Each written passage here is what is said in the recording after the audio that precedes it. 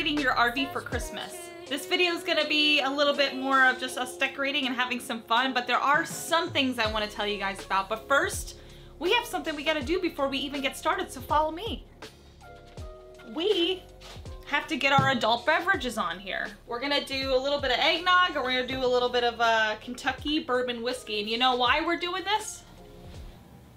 Because we're in Kentucky. Plastic, we're gonna need them for this. Okay, kids. 1 part bourbon Kentucky whiskey. I'm totally saying that wrong. And 3 parts eggnog, like the hubby said. So we'll just estimate that. We'll just top this off a little bit. Looking great. We're gonna give it a little dash of nutmeg. What's that? That's dill weed. That's thyme. And I found it.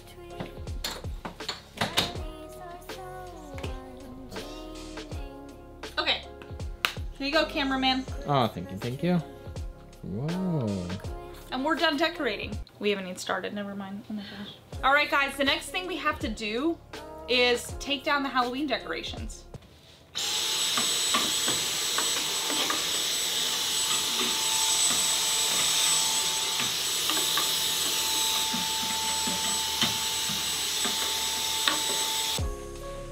What is that? Working on that. I know, you're like, is she ever gonna decorate? We might not.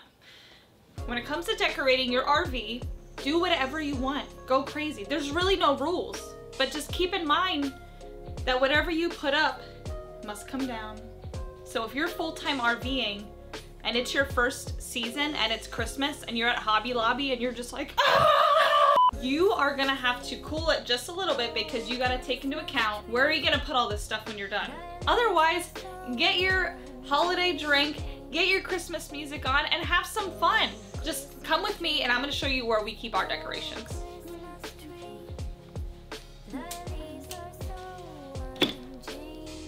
Bada bing, bada boom.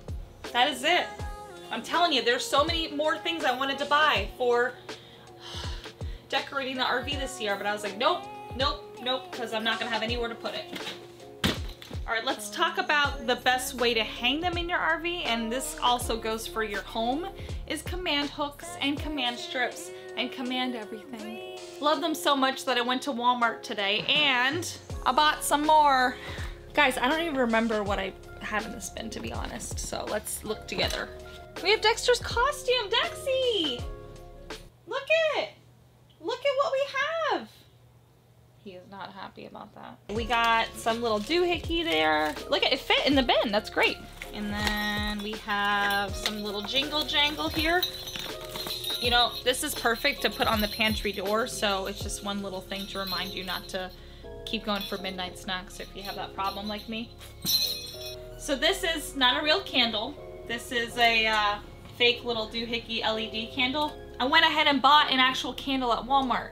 Listen, disclaimer, having a candle in an RV could be very dangerous, and I know it's dangerous in a home. I feel like I'm such a buzzkill right now. They're more dangerous in an RV because things can catch on fire much faster, and it's rigged with propane. And if it's your first time full-timing in an RV, I would hold up on the candles until you have a good routine where you know to like unplug and blow everything out and shut it down before you go to bed. Because you don't ever want to leave these unattended.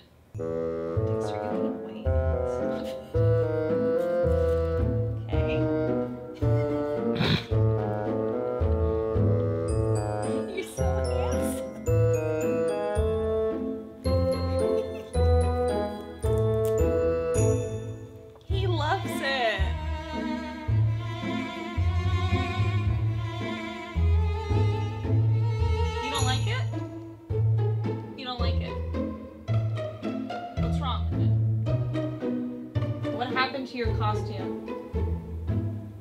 You want to talk about it? Let's keep going. Safety first, you just never know when you're gonna get a pine needle in your eyeball. So I got these command strips at Walmart, and they're like the really tiny command hooks.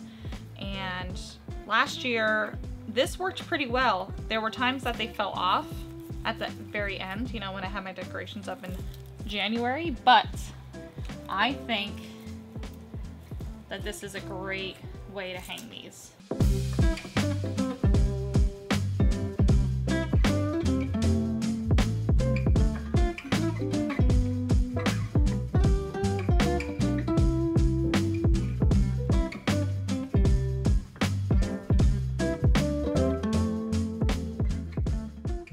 So when it comes to hanging Christmas lights in your RV, same as anything as far as, you know, when I was talking about the candle and anything that is electric, you just want to be very cautious. I would never put these on and then leave the RV. Even if you go outside and go for a walk, turn these off. Literally, we have these up just for when we want some nice ambiance and we just want to hang out, listen to some Christmas music and have the lights on. We do not ever leave these lights unattended. So just a little disclaimer, FYI, please be cautious when you're putting lights up.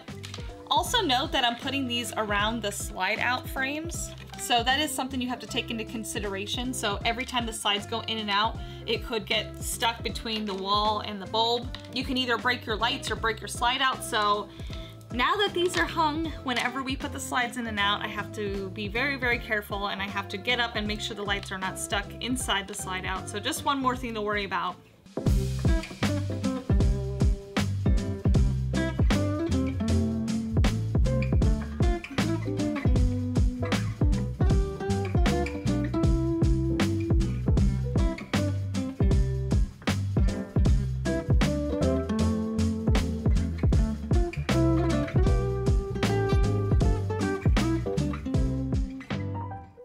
Guys, we are just about done, but we saved the best for last. The Christmas tree. Hun, do you want to go get the tree outside? Okay, and I'll take the camera. Okay. Okay. Guys, this tree is amazing. We went above and beyond, and Carl is outside getting the tree right now. So let's take a look when he comes in with it. Oh. Okay, give me a second. Oh my gosh, I feel like you're having time getting up the steps. Okay. All right. Oh, you got it! Have you guys ever seen such a big tree? And not a bad price. Honey, you cut it down and you put decorations on it? Yeah, for you, buddy. I told you guys this thing is huge. You're right, guys. It's really not that big of a tree. But it is perfect for the RV. We had this in our small RV and we still have it and we love it. It comes decorated and everything for you. If you're interested in where we got this, I bought it on Amazon. I will put the link in the description. When this thing is ready to get put away, I have this box that it came in and I just basically shove it in here and then this gets put in storage. So I hope you guys are having a safe and wonderful holiday season. I hope you liked this video. If you did, please give it a thumbs up. And if you're not already subscribed, hit the subscribe button. We do put out a new video every Thursday, 7:15 Central Time, and it is everything related to RVing, how-tos, all the fun stuff you want to know when it comes to RVing and all the cool stuff we've been to. So don't forget to do that, and we'll see you next week. Bye, guys.